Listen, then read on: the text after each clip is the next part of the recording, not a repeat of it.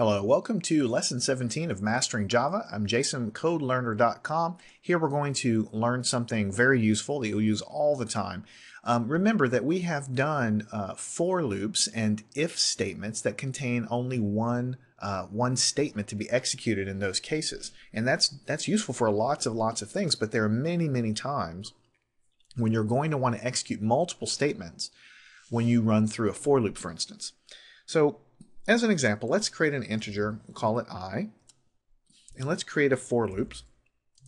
And we can say I is equal to 1, I is less than or equal to 10, and we'll increment, so I equals I plus 1.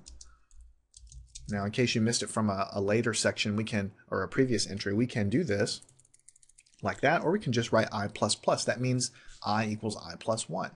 So in previous lessons, we might have done something like this, system.out.println, right? We might have gone and done something like I is equal to, and we'll put a plus sign, and then we'll say I.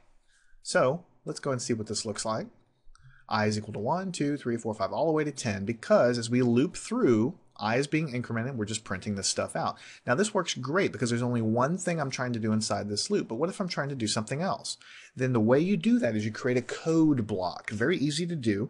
So you just put a opening bracket there, and then you're going to put a closing bracket around on the other side. So now everything for the for loop, everything inside of these brackets here is going to be executed with the for loop. Now the for loop is going to execute fine, exactly as it did before, because there's only one statement here, and I've enclosed it in brackets. It's fine. So I've got an opening and I've got a closing. What if I wanted to make this more complicated? What if I want to print something else out? Let's, for instance, say, let's create an integer called square, right? And let's say when I go through the loop, square is going to be equal to I times I. Right, so basically I'm squaring the loop variable. So as I fall through, 1 squared is going to be 1, 2 squared is going to be 4, and so on. As I get up to 10, 10 squared is going to be 100, 10 times 10.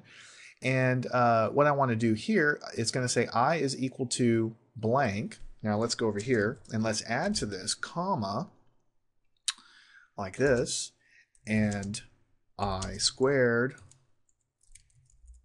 is equal 2, and I'll come out here and I'll put a plus sign and I'll put square like this. All right, now there is a semicolon at the end, and just to make it a little bit easier to read, after this plus I'll just go ahead and hit an enter here so that you can read the whole thing without going anywhere else.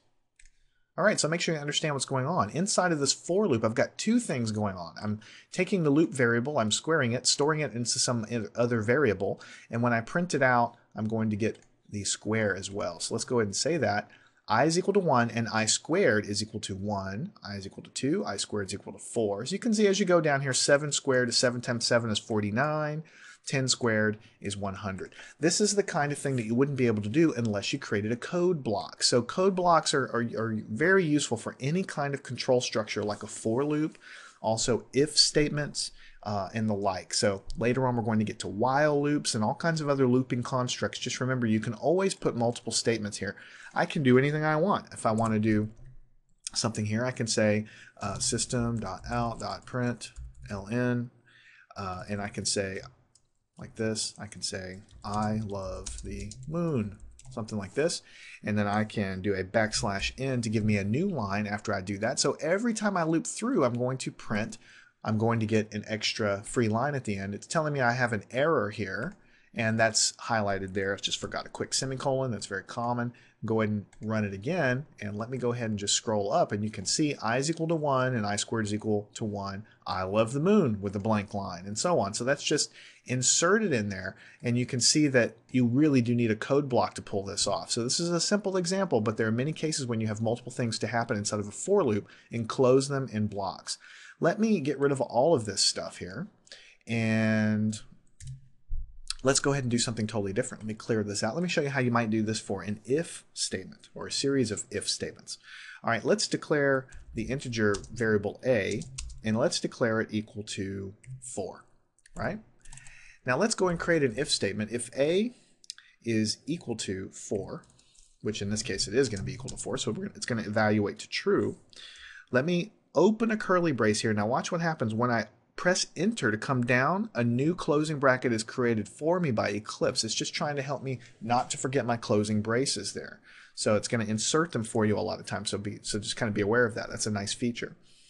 So if A is equal to 4, then what I'll say is A is equal to, actually let's do it like this. Let's say system.out.print.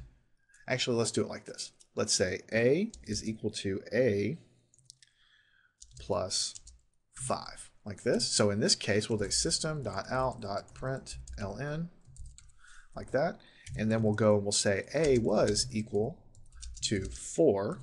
Now it is equal to space, and then I'll put a plus sign, A.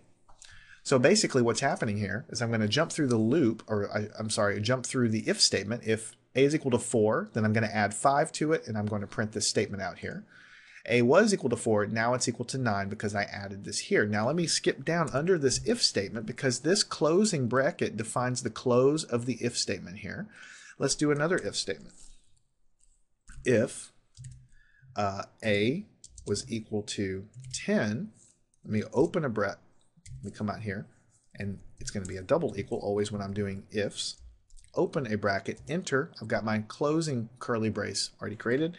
A is equal to A plus 10, let's say. And then we'll go system.out.println like this. And I'll say A was equal to 10. Now it is equal to, and over here, I'll print the value of A. So what do you think is going to happen? When I run this guy, it still prints. A was equal to 4, now it's equal to 9 because originally I had it equal to 4. This if statement was executed. This if statement was completely skipped because it wasn't true. But if I go up here and I change this to the variable, make the variable equal to 10, then this if statement will be skipped. So let's see if that happens. A was equal to 10, now it is equal to 20 because this guy was executed. What do you think is going to happen if I choose a value that's different than that? Let's choose 5. Go ahead and hit this guy. Nothing at all happens because this if statement is skipped and this if statement is skipped and the program terminates. So we'll go ahead and change it back to 4 just because we want to see some nice output. And that's basically all I want to show you in this lesson. The main thing is if you're doing an if statement that requires more than one statement inside the body of the if, then you need to enclose it with opening and closing curly braces. Same thing is true of for loops. Same thing is true of lots and lots of other constructs we'll talk about later. Just remember you can always group them like that. Every time you have an opening curly, you have to have a corresponding closing curly. Eclipse will try to warn you if you forget. It will also try to insert them in some cases. But if you get errors and you see little red dots on the margin here, then you need to go back and look at your closing curly braces and make sure you have them all in your code.